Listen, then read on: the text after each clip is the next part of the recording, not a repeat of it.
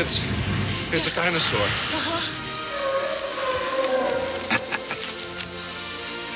We get this terrible little book on it. Cold-bloodedness, it doesn't apply. They're totally wrong. This is a warm-blooded creature. This thing doesn't live in a swamp. This thing's got, what, a 25, 27-foot neck? Brachiosaurus 30.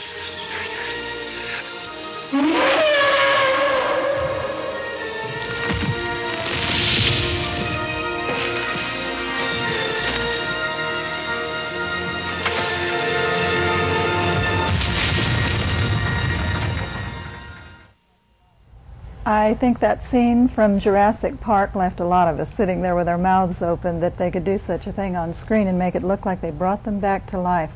Did they ever exist? And if they did, why would God create them? Today we have John MacKay back from Australia. He's a geologist, he's a creation research scientist, and he's got, I think, more evidence of creation than ever any evidence of evolution was. And we're glad to have him back. John MacKay. It's good to be here again. It's good to have you back. We're going to talk for just a few minutes, and we're going to go to just a little bit of a devotional today. Good. But last time you were here, we did Origin of the Races. We certainly did. Living Fossils. All sorts of things. And a brand new one. Yes, we've had a tremendous response to that. I guess you can say that Jurassic Park has done us a real favour. In fact, as I've said on that video, which is a documentary done for TV, that my favourite line out of Jurassic Park, despite the fact that it's supposed to be about evolution, or evolution as you Americans say, is where that Scottish scientist who just rushed up there, proud of his creations, as it were, on the island there with those dinosaurs. He was very frustrated with the geologist who didn't believe what he was trying to do, and he said, creation requires a supreme act of will, because every one of those dinosaurs, robots, whatever on that movie were actually created. And that's what the dinosaurs are all about. They are a reminder of the brilliance of God as creator. And we've had great fun with that documentary, Jehovah's Park, because it really isn't Jurassic Park, it's Jehovah's Park. It's the world that God made. It is. And evidently, going from this, we had dinosaurs in the Garden of Eden, is that right? We sure did. And Adam and Eve thought they were wonderful creatures, big and small and great and tall, you know. All right. No problem with them at all. Okay, well, we're going to find out more about them. Good. Let's go to our devotional today, and we've got a lot to talk about. He's brought some things with him to show you, even the claw of one of these big animals. We'll be right back. And our guest today, John MacKay, goes all over the world talking about creation versus evolution. And he's got a lot of evidence today that talks about the dinosaurs. Even the dinosaurs prove creation. Well, they surely do. And I'm sure the viewers out there feel pretty sorry for that little girl. I mean, imagine growing up with a name like Atheist Evolution Rollinson. Wow. And, you know, it's just a real comment on this nation and how people look at movies like Jurassic Park, which supposedly are all about evolution, and they build the future of America on this false past. So this poor little girl is going to grow up with a name that I don't think you'd like. No, I don't think so. But you see, what it points out is that all of us build the future on where we think the past has been.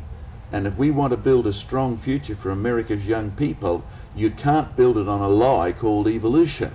And that young girl will find this out tragically in the future. So will her parents. So will this nation, unless it gets back to looking at the facts that dinosaurs were created.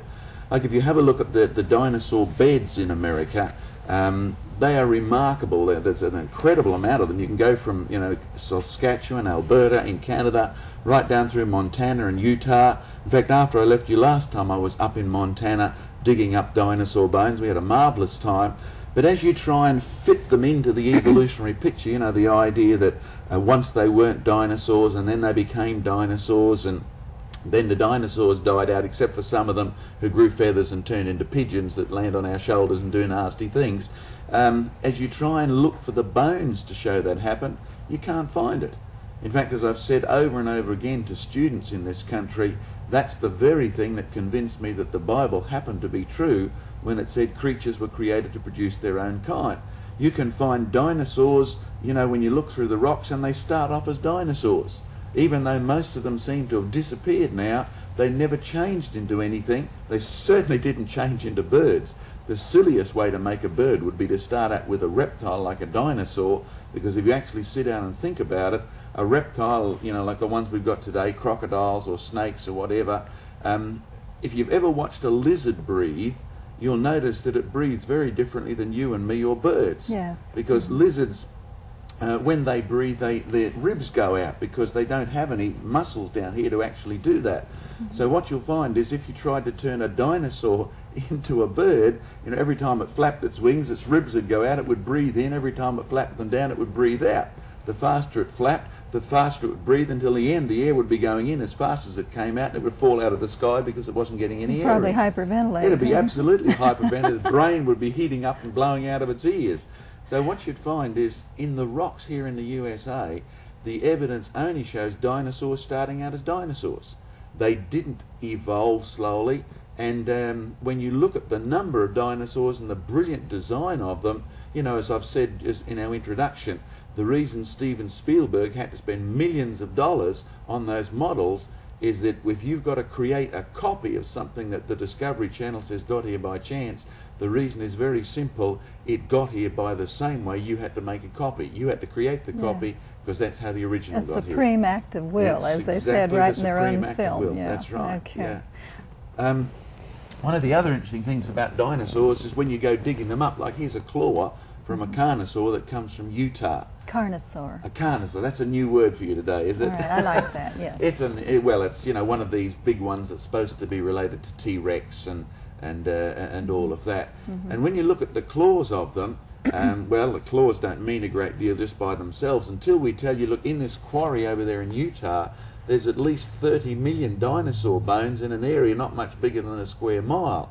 And what's most intriguing is that the dinosaur, the noses on the skulls of the dinosaurs that have been found amidst this huge pile are all pointing in the one direction.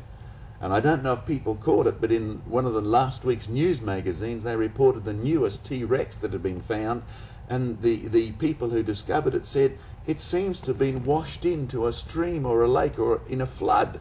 Well, Christians oughtn't to be surprised that these animals are found. First of all, their bones are fairly well preserved, and secondly, they've all been washed in. Because the Bible talks not only of creation, it talks of the fact that there was a destruction, and no wonder we find so many dinosaur bones and other creatures. They've all been buried quickly, so quickly they didn't self-destruct, they were preserved. In fact, when people think about it, the only reason we've got fossils is that they were buried quickly. If they took time to just die and fall down dead on dinosaur land, you wouldn't have any dinosaur fossils at all. So not only is there remarkable evidence of creation, there's remarkable evidence that this world has been destroyed by that flood the Bible talks about as Noah's flood. In fact, tomorrow I'll be spending all day in a public school. It's been remarkable to see how the doors are opening even in the schools. We had a phone call from Albany, and the teacher at the other end said, look, I've got our principal here. Can you come and address our whole school for the whole day? Phew, what an opportunity. Really? So we'll be taking the dinosaurs to the boys and girls tomorrow, to the students, and spending the whole day with the school. It's just a remarkable opportunity.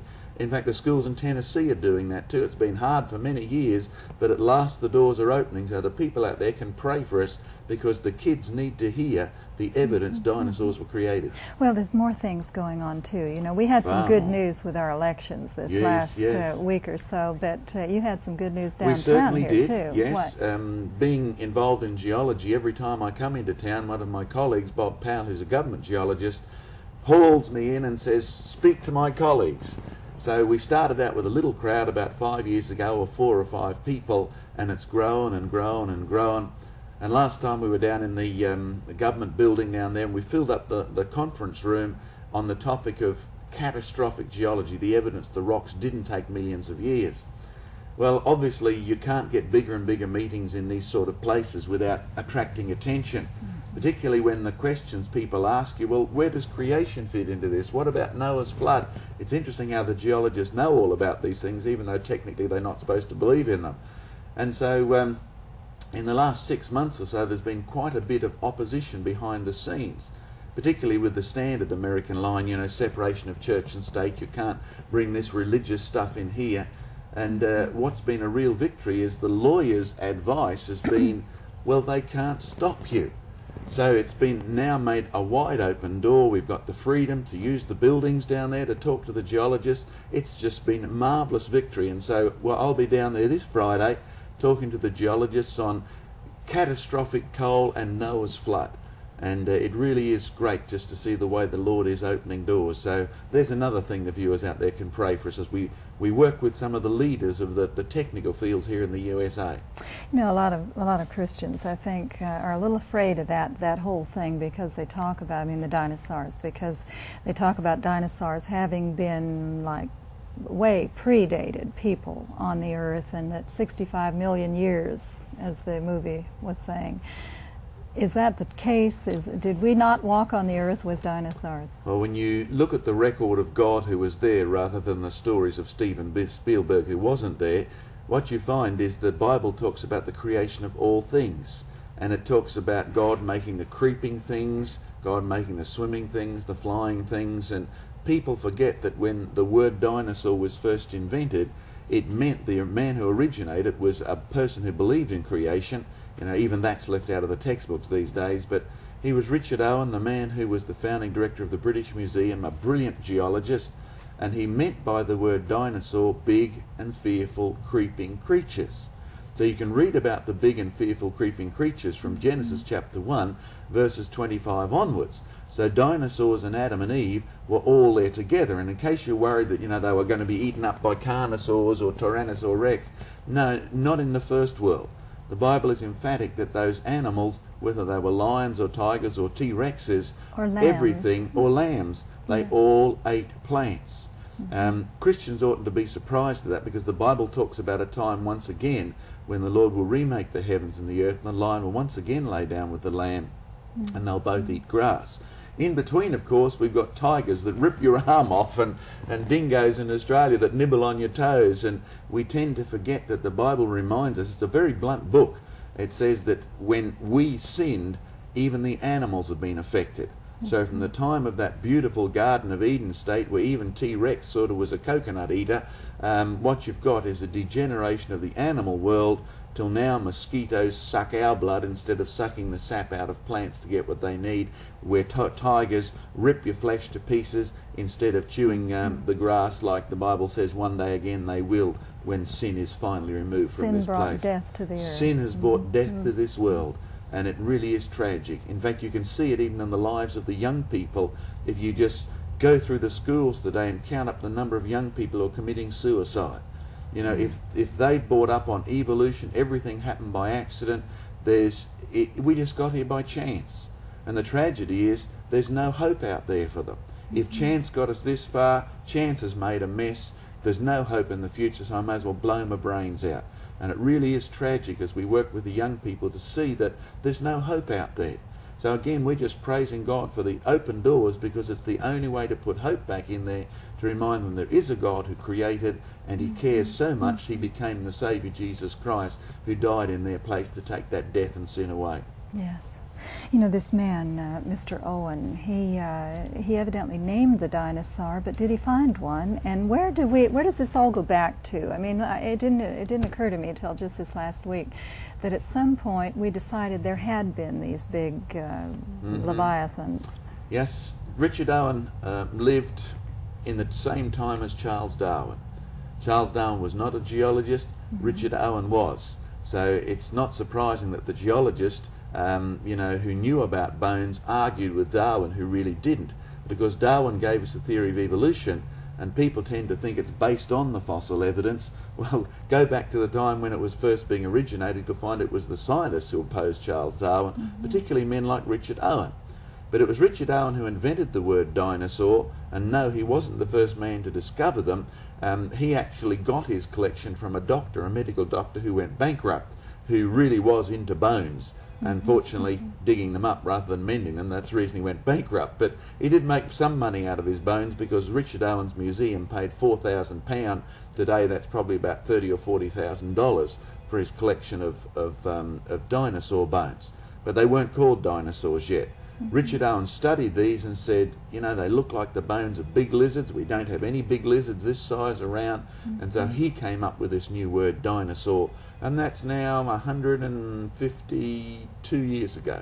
152 Yeah, it's a years. long time Well, ago. let's go back to where they found these big bones. Did anybody have any theory about them and about what may have created them back then? Well, Richard Owen was sure that they were the monsters that God made. In fact, that's why he argued to his dying day with Charles Darwin. In fact, if you just hold up our video we've just made on Jehovah's Park, you'll see we've used that little byline at the bottom, Jehovah's Park, the monsters God made. And we'll be putting up our phone number later on where folks can get these from, and they can just leave a message on the answering machine, because I think the office is empty at the moment, we're all out. But they'll get your message if you're interested. And if you look at these, the bones were all found in mud or limestone or sediment that had been washed in. So one oughtn't to be surprised that the first geologists, who basically were Christians, said, well, look, these are the remains of animals that were destroyed at the time of Noah's flood. And basically that's where we're getting back to. Some of them survived after the flood, of course, because I'm sure Noah had 2 of each kind on board. But as we come from the time of Noah's flood to the present, we've got to again remember what the Bible says has happened to the world. You're a fairly attractive young lady, but you see, back in Abraham's I like the young day, part. That's nice. young Thank is you. fine. Abraham's wife Sarah was still an attractive young lady at 90 years of age, and Eve was still an attractive lady at 900 years of age. You know, from the time of creation down to the present, the world has degenerated to the point where we no longer live as long, and neither did the monsters like dinosaurs. Crocodiles are still here because they live in the water. They've been much more protected than the monsters that lived on the land, but crocodiles don't get as big as they used to be. You know, they only live to be 100, so they get to be about 20 or 30 feet at the most. The ones in the rocks are 52 feet long. Dinosaurs in the rocks are 50 to 60 feet long, but they're not even here anymore, because I'm pretty sure after the flood they didn't live as long, they didn't grow as big. As we migrated out from the Middle East, they got in our road, they were getting smaller, we were getting bolder and more numerous, so we bumped them off, but we called them dragons in those days. Oh, good. Well, So that's where it all fits together. Let's talk about those dragons a Very little bit. good. That was so interesting when I was reading or watching your video about that we always thought of those as myths or legends. Yeah, we sure did. In fact, you know, when I was brought up, I don't come from a church family background. I would have, you know, categorised dragons and creation all in the same fairy story realm. But the more I've travelled around the world, the more I've interviewed many of the native races, the more I've looked up all the old records. In fact, my family comes from Scotland. It's funny, when you go back to my hometown in Scotland, the phone book is entirely full of MacKays, or MacKays as you say. It's absolutely useless. You don't know who you're ringing up. But over there you'll find that in Scotland you can find the printed records of the death of the last dragon, because it didn't happen until about 300 or 400 years ago. And it's written down in the history books as the last dragon in Scotland was killed by such and such on such and such a day. And that's just not like a myth. Myths don't normally have dates and times and places and names in them. And if you go to Germany, you'll find the same thing. So that people like Attila the Hun and that are actually recorded as being involved in the death of the last of these dragons. When you come to North America, you find no matter which Indian group you talk to, like the Sioux people used to have a story, in fact they still have a story, about this huge lizard that flew through the sky, and it was struck by lightning, fell to the ground, and when they found it, it had claws on its wings. Are we talking like the pteranodon or Well, you know, in our mind, a lizard with claws, you go to the museums and you see these big pterodactyls or pterodons, you know, and the description is amazing. You know, from people who've never sort of been to museums or studied these, that they would come up with such a story that you and I would say, well, that's a dinosaur, that's a pterosaur, or, you know, the Loch Ness Monster. Just all the descriptions are in the plesiosaur bracket. And the Loch Ness Monster wasn't just invented to get American tourists to Scotland, because the first Christian missionaries wrote down the records of the stories of the people who were already there, you know, 1500 years ago, and they still told exactly the same stories about these big monsters with long necks that lived in the lakes. And were they fire breathers? Were they fire breathers? Dragons in my stories were always fire breathers. Well, I don't think the Loch Ness Monster would have been a fire breather. It wouldn't have been much use in the water. But it is true, whether you look at the stories from secular sources or even in the Bible. There's a marvellous description in the book of Job of a monster that was covered in scales, that had a mouth, you know, that was unbelievably big in size and full of sharp teeth. You see, by the time of Job, who lived around about the time of the Tower of Babel, he was still living till he was 400 or so years of age, so the monsters were still getting to be fairly big. And in fact, the monster in Job is described as not only as having such savage teeth, it's covered with jagged scales that left a mark in the mud as it went. It was so big nobody could kill it, and that breathed fire. You know, and Christians need to come to grips with the fact that this is the same book that says Jesus healed a man's withered arm. It talks about a monster that breathed fire. Now, we've got a few animals today that still breathe superheated things, and we tend never to hear about them much. But in Australia, we've got this little beetle, you know, you can put it in your hand and you'll hear bang, bang, and when you look at your hand, you'll see little burn marks everywhere. And this little creature uses that superheated gases to defend itself against other insects these days. Whether it once used it to take off from the ground or what, I don't know. But it certainly can burn you. Like a reverse jet. Yeah, like a reverse jet, that's right. Well, actually, it can turn this jet in any direction. It's far more sophisticated than our jet planes, who are sort of they go up or they go down, but they can't turn their jets in any direction. This little animal can, and it emits superheated gases. And so if beetles can do it, then big bug-eyed monsters could do it once upon a time too. And when you have a look at the skulls in museums, what I'd encourage the people who are doing, the young people out there, have a look at some of the dinosaur skulls, because they'll find there's not only nostrils in them, there's other cavities as well. And normally you'll read the story, it says, we're not quite sure what these cavities were for. Perhaps they were for making noises as the dinosaurs mated, you know, or making boom, boom, boom noises like frogs do. Perhaps they were used for storing the ingredients that when they are emitted would become superheated gases, and hence our accounts in the Bible and other books that said they were fire breathing. And, you know, that's what the Bible has to say, and it's in the stories all around the world too. All right. Well, there's even stories about Chinese dragons and whatever. This is really fascinating to me. We got so little time whenever you're here, and we're going to give away some things. We are too, yes. A little later in the show. Yep, we'll do that. And so they've got to stick around. This is an hour-long show today, and we've got more things to show you, some fossils that he's brought from Australia and some other places around the world, and we'll find out more about his schedule, but let's go to a break right now and we'll be right back.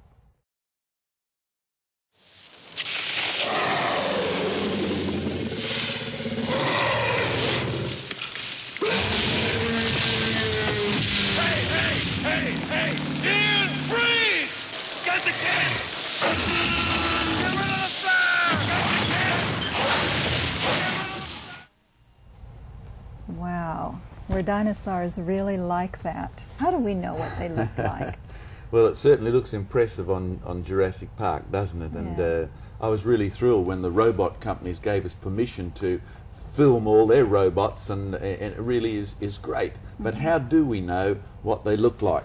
Well, I brought along a couple of fossils to help us answer that question. You can hold them up for the viewers. I was just in Wales last week and collecting rocks and fossils, and that's a beautiful little one. It's just a shell. Can we get the picture of that up there so folks can see what we're talking about? Just about coming up soon. And when you dig up a whole shell like that, then it's very easy to say what they look like. Of course, there was an animal in that shell that came out of the bottom part, and that's not there. So you could guess what the animal looked like, even though you know what it lived in. Now, in cases like this one here, there's another one there. You find that's a trilobite. We just ran a field trip in Canada, and we had students and science teachers and all that, and that trilobite there is fairly easy to figure out what it looked like because the whole thing is impressed into it. And so you've just got a mould of it, and so if you filled that up with plaster and took the plaster out, you'd have a beautiful copy of exactly what the animal was like. Okay, now you had another piece that Yeah, I went did. with In fact, this is exactly the opposite side. So there's a natural mould. That's the animal itself that's on this one, and it's left the mould. This actually was like It was like this. that, and we split it apart, and the students took home heaps of these. It was a great reminder. These little trilobites have got 3 parts in them, and even the eyes are preserved. and you can pull the lenses out and actually look through them, and you know, they have all the brilliance of the same sort of optical precision in some of these cameras we've got in the room at the moment. So there's brilliant evidence of God as creator. But see, there's two different sorts of fossils that we've picked up so far. One is where only the shell, the outside part, was preserved, and you have to guess what the animal's like. The other is where the whole animal's there and it's impressed in the mud. Pull it apart, you can see the outside, you can see the inside, and you actually pull it apart and find out exactly how the animal's working. Now, how do we know do we have an intact dinosaur? Do we especially have an intact a T-Rex? dinosaur? Well, we have T-Rexes nilly. Right, we've been getting bigger and better specimens of T-Rexes, but you know, I was just reading a new science magazine yesterday. It said, with the latest discoveries, what have we had to change about T-Rex? Most people, despite the fact you see lovely big T-Rexes on Jurassic Park, don't realise up until recently we'd never even found the funny little arms on the T-Rex skeleton. We'd never found the whole tail. So that these ideas were borrowed off other dinosaurs and sort of a mixture of a jigsaw of this dinosaur and that dinosaur to make up a final T-Rex. And so this author, who's quite a notable scientist, said, with our latest discoveries, we've discovered the arms are even shorter than the ones that have been on the traditional models. You know, the cute little arms that T-Rex is supposed to have. And hinted in there, of course, is the fact that if you don't find a whole skeleton, then your picture is, at best, an educated guess. At worst, it's just fantasy. But if you can think about that new T-Rex, you know, with a much shorter arms and things like that, and we're still trying to figure out whether he had 2 claws or 3 claws. We haven't found everything yet, as far as I'm aware. Most people don't realise the monsters shown on, say, Jurassic Park couldn't even reach down to put anything in their mouth. Couldn't reach his mouth. And he couldn't hold anything to bite its head off. And the fact of the matter is, despite the way T-Rex is presented, when you actually dig up the fossil teeth, the fossil jaws, what you find is an animal that couldn't have ripped your head or my head off if it tried. Its teeth were so fragile they would have fallen out. At best, T-Rex would have been a scavenger. You know, when you have a look at the biblical description, all of the animals started off as harmless vegetarians. And the evidence from animals like T-Rex tells us that they weren't designed to be killers in the first place. Some of the dinosaurs we only know from a couple of bones. And so you can say without a shadow of a doubt, all those lovely big pictures in the picture books for children are just fantasy. But when you get the pictures of T-Rex with yellow spots here and black spots there, they're making it up. When they're going, you don't dig up noises in the rocks. They have no idea. They have no idea. So you can probably say, even if you had a whole skeleton, what the animal does, what you make it eat, is all just supposition. It's all just theory, not fact. Okay. Well, this whole Noah's Ark theory now, we want to go back and put that in a little perspective, because I think most people, if they think about dinosaurs at all, they probably think they just died out in the flood. There weren't any on Noah's Ark, if they ever even thought about that. It hadn't occurred to me that he put any on the Ark. I thought they would have been too big. Well, if you'd have already watched our Jehovah's Park, or the viewers had their own copy, and we'll remind them again, we'll put our phone number up that they can ring a little later on. We actually got one of our computer graphics experts to put a model of the Ark there and show how big the dinosaurs were in comparison. In fact, he did quite a good job. He did it better than I even thought of. You know, he has Ma and Pa, Triceratops, walking up, the whole family of Triceratops, and then when they get to the bottom of the plank, of course, Ma and Pa just say goodbye to the little ones, and the little ones go up the plank. Because what most people miss is that dinosaurs started out that big. You know, dinosaurs like crocodiles start out as eggs you can hold in your hands. And Noah had no reason to take big ones on board, but we must remember the Bible says that God sent 2 of every kind of creature to Noah. And it's not a problem. They didn't have to swim across oceans or anything, because the description of the world in Genesis is of a place where the water is in one place. So there was no 75% oceans separating continents like we've got in this degenerate world that we live in by comparison. The water was all in one place, so no matter where the animals lived, they had no trouble walking to where Noah was, and there was no reason for Noah to take big, strong, old ones on. Just strong, healthy baby ones would have been far more suited. And if you're worried about how Noah had to feed all these animals, I have to puzzle about, you know, how to keep all these animals going for a year and 10 days on the Ark. As part of that video project, we went to crocodile farms. And there was one crocodile farm we went to. It's run by a friend of mine, Robbie Bredel, and he was telling us crocodiles are contrary creatures because, you know, they are cousins of dinosaurs. They're still here. And he was saying he caught a big one which he was transporting back to his farm, and he said if you catch them, they do a tantrum. They take the sulks. And he said they won't talk to you, make any noises. They'll just put their head in the sand virtually. And he said we had one that refused to eat for 18 months. Now, after 18 months, you and I would be sort of whisked away. I'd probably be down to the weight I wanted to be. Yeah, probably down the weight you wanted to be. Well, I reckon 2 weeks and you'd be down to the weight you wanted to be. But when you have a look at the crocodiles, he said after 18 months of not eating, he said it looked like you and me after a diet of a couple of weeks. And, you know, even the baby crocodiles can go for 4 or 5 months without food because they store it in their tails. So I'm pretty sure that dinosaurs would have done exactly the same. So even if Noah took a couple of year-old dinosaurs on board the ark, there was no problem in feeding them. They went already prepared with a food store in their tails. Okay, by this time in history then, would they have, since this was after the fall, would they have been a violent animal, and why would he have wanted to take them if they already were dangerous? I'm pretty sure that by the time we got to Noah's flood, some of the animals had become violent, because the biblical record tells us that God sent the flood for 2 reasons. One is because all people had become wicked, except for Noah, and the second is because all flesh, which covers the animals as well, had become violent. Doesn't say they'd started to eat each other yet, but they had started to become violent. And in case you're wondering how such a thing would happen, you know, just think of the way people bring up dogs. If you get a bad dog owner, then you'll end up with a bad dog. In fact, you can take a good dog and give it to a bad person, and the dog will end up mean and nasty and rotten and terrible. We tend to forget that our nature is reflected in how the animals react to us, and if we treat them terribly, they'll react badly to us. But I'm pretty sure by the time of Noah's flood, as the Bible says, the animals had become violent, but I don't think it's till much later that many of them had actually become carnivores. In fact, some of them we know have only become carnivores in the last century. We know it because we've watched it happen.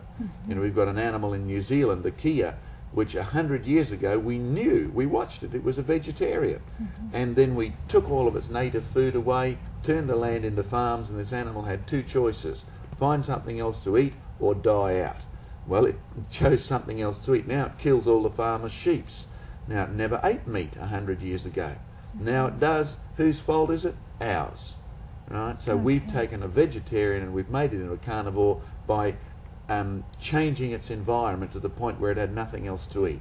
Now I'm assuming that you're saying by God asking Noah to take 1 or 2 of each, 2 kinds, then these were not eggs that went on. They were actual little dinosaurs. No, because the Bible says God sent them to him. If they were eggs, Noah would have had to go and collect them.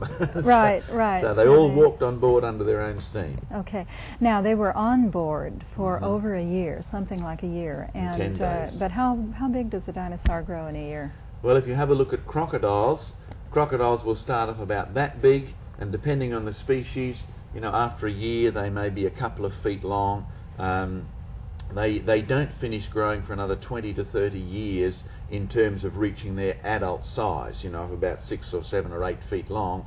And then after that, they will still keep growing. By 100 years, they may be up to 20 feet long, again, depending on the variety of crocodile that you've got. Evidently, they don't stop growing, is that? No, they don't stop growing as long as they live. So when you're looking at the difference between the baby ones and the big ones we find in the rocks, the fact is, what you're looking at is evidence the Bible is true, because the bigger they are in the rocks, the older they were. In fact, the crocodiles we've got today, the biggest one on record was about 33 feet long, about 300 years of age, but the biggest one in the rocks is 52 feet long.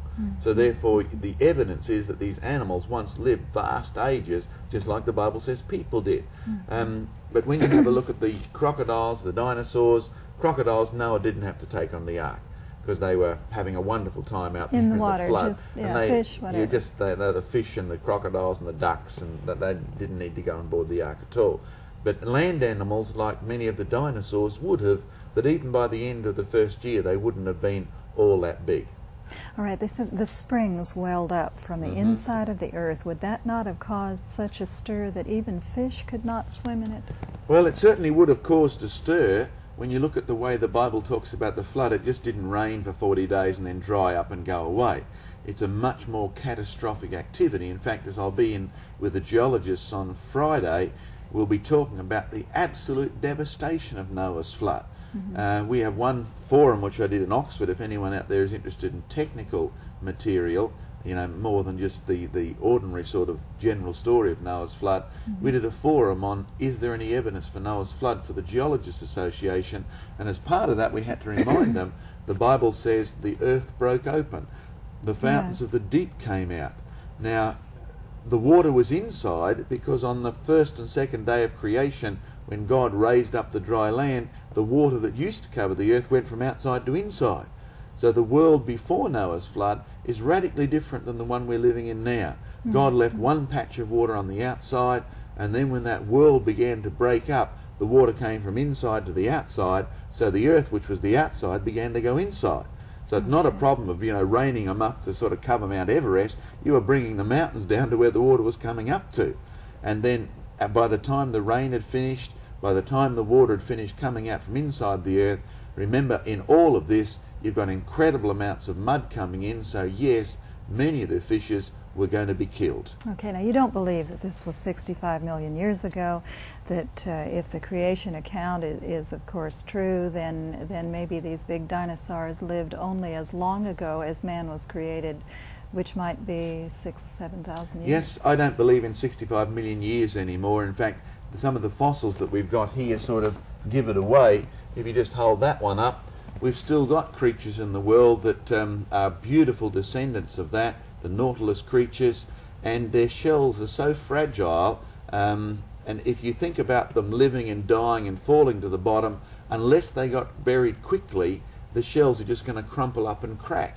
But you find millions of these shells in the rocks in nice layers, and you know, you can say, well, if that took a long time to actually get there, all those shells would be crushed and cracked, but they're beautifully preserved because the rocks were laid down quickly.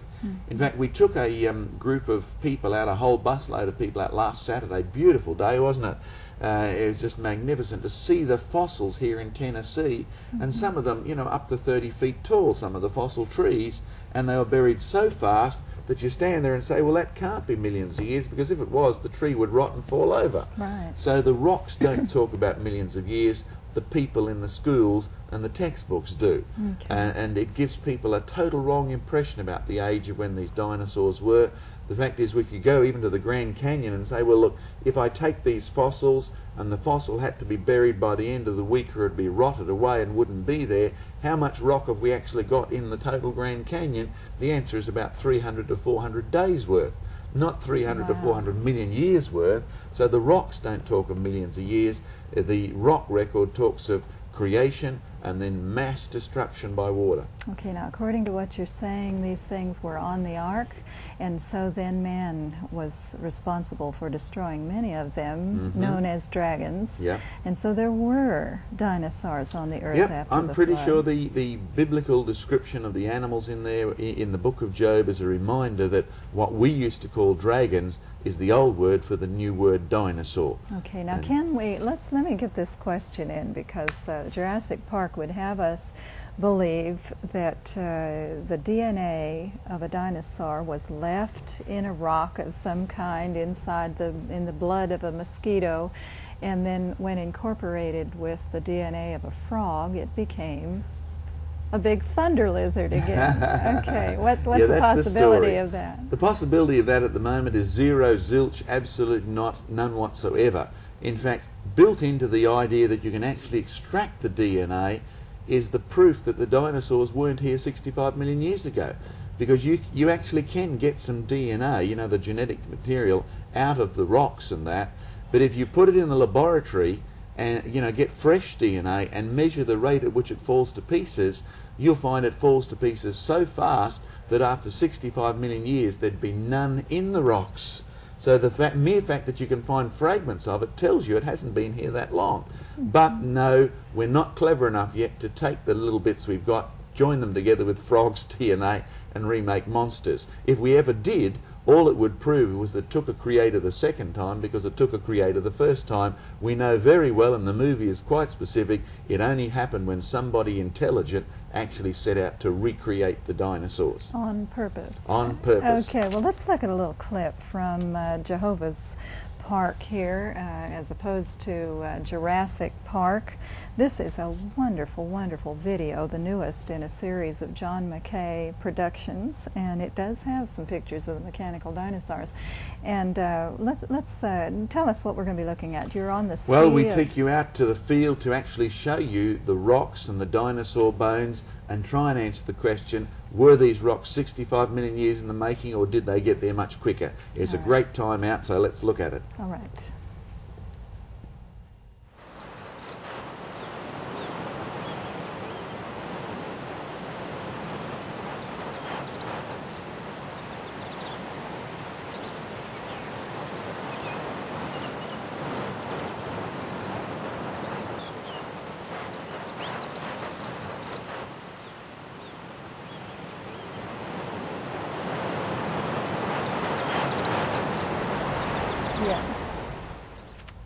We're gonna come back just for a minute here because we couldn't find the audio on Doesn't the seem thing. like we better run our competition, huh? I think we should. Let's do that. I've got an article here that was sent to me from Murfreesboro. I believe that's here in Tennessee.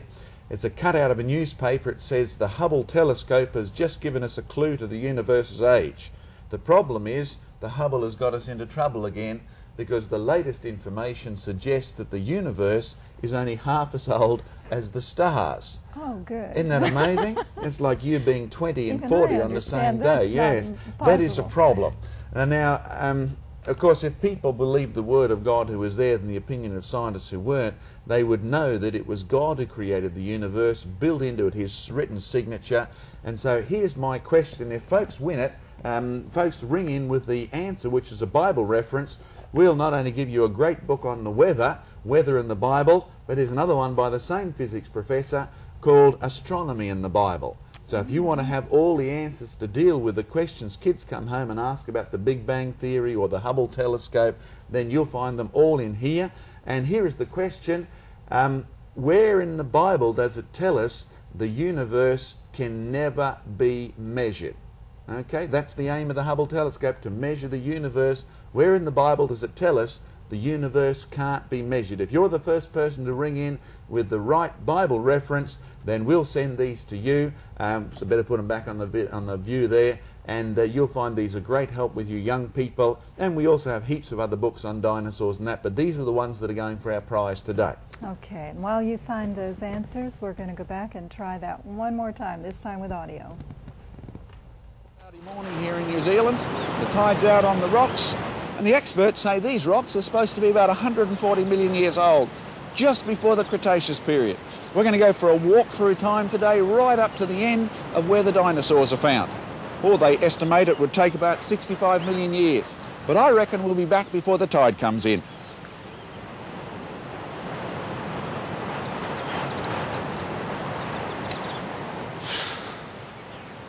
It's a little tiring walking through some 50 million years in just 20 minutes. Still, we're up to the late Cretaceous, and look what's in the rocks. Heaps of dead reptile bones, all been washed in here. Still, we've got about 10 to 20 million years to go, so we'd better move.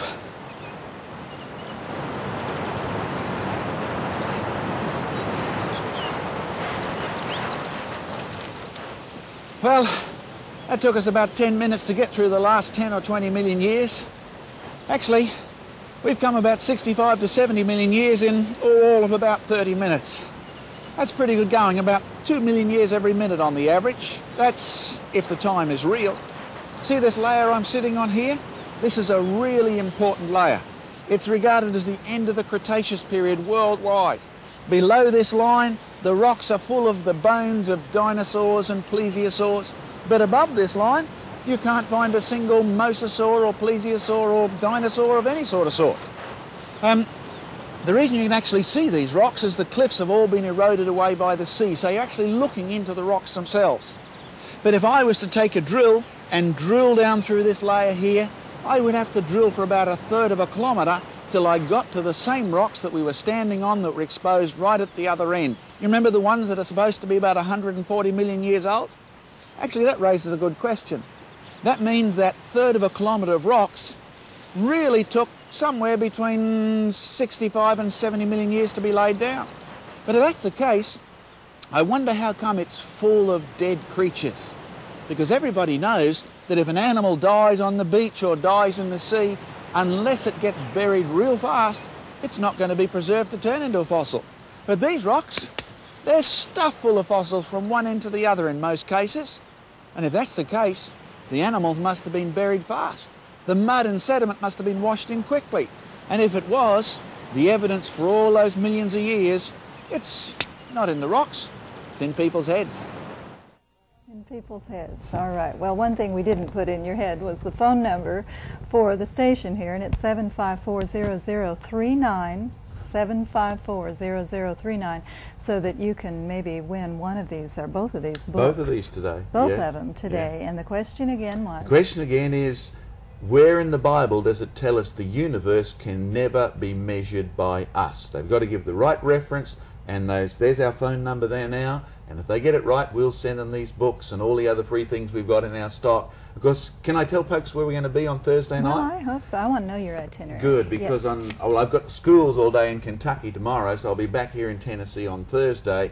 But on Thursday night at 7 o'clock, we have a wonderful program at Christ Community Church in Franklin. That's not far from here. It starts at 7 p.m. We'll be looking at the 6 days of creation. Particularly the emphasis will be on man being created. So if your kids have got problems with ape men and all the latest stuff that appeared in the newspapers a couple of weeks ago, and there's this so-called ape man from Africa that's just hitting the news, well, bring them along. It won't just be talk, it'll be like we had there. We'll be taking you outside the slides and that of all the evidence. So that's 7 o'clock Thursday night, Christ Community Church here in Franklin, and we'll have all these books if you didn't win the prize today. You know, the last one that I went to, when you were here before, yes. had hundreds and hundreds of reference books. It did, didn't it? Really, really good and ones. some great ones on dinosaurs, full colour pictures for the kids, as well as the videos. Yes. And they'll be there as well for folks to see, because we don't apologise. We do our best to make sure folks know what's available and make use of it. Okay, and you have other videos. Now, this Jehovah's Park is available. What are some of the other videos? Okay, we have a video called The Origin of the Races, which we talked about last time I was on the program, where we look at all the natives from around the world and have their stories that point back to the Tower of Babel. We have one which has primarily been responsible for opening the doors into schools. It's a debate called the Education Debate, and if folks want to see how little evidence there is for evolution, they want to hear the 4 professors who are on that debate try and defend it, and we had a real victory that night, and it's opened the doors into so many public schools. So don't forget, folks, pray for that, particularly tomorrow and for the schools here in Tennessee next week. It's just a great opportunity. We have videos on the ape men, you know, one that's really great for young people on the ape men, and we keep going with material that deals with questions that teenagers ask. We had a 2-day seminar. We put on video all the common questions that teenagers ask. And in fact, if folks want a complete list of all of these videos, can we put our phone number up now they can ring? I think we better. We'd probably better. So this is Creation Research. It's 615-374-3693. Don't be worried if you just get an office answering machine. I don't think there's anybody there at the moment. But there's our phone number, and they'll get back to you. Just leave your name and number and address, and you'll get a complete free list there, or write to that Post Office Box 281, Hartsville, Tennessee, and we're available there most of the time. You are one of the most fascinating human beings I've ever met, I think. I know you have 4 children, and you told me they're singers, not geologists. That's and, true. Well, they're all delightful young ladies, so I'm looking for 4 husbands out there too. Oh, I see, at okay. the press. So all I guess they can write to that address too. Okay. Well, they start at 12 and go to where? 20. 20. All right. Well, it's good to have you Good. back, John. Good to and be thank here. you for bringing in all of these fossils. And I've been teased over the earphone here by Steve Bates out there that said it looked like a fossil holding a fossil. But I've enjoyed this morning. We're going to have some people on the rest of the week here that are fascinating, I think, too. And that's Taryn Edwards tomorrow. He's a singer and a songwriter. Kathy Fields with the Christian Airline personnel people are going to be with us. And on Thursday, Thursday, European press has dubbed this man the Rock Priest, and he is a Christian minister that is so unique. David Pierce. He'll be back with us from Holland, and we hope that you'll be back too. We love you, and we thank you so much for watching today. We'll see you tomorrow. Bye-bye.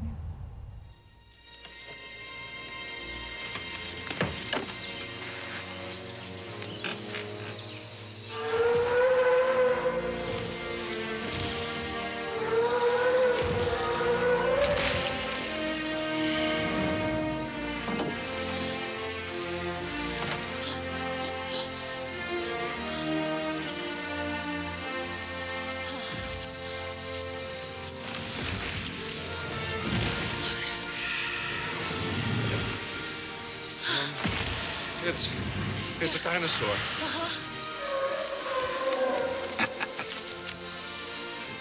get this tear off the little book on it. Cold-bloodedness, it doesn't apply. They're totally wrong. This is a warm-bodied creature. This thing doesn't live in a swamp. This thing's got, what, a 25, 27-foot neck? Brachiosaurus 30.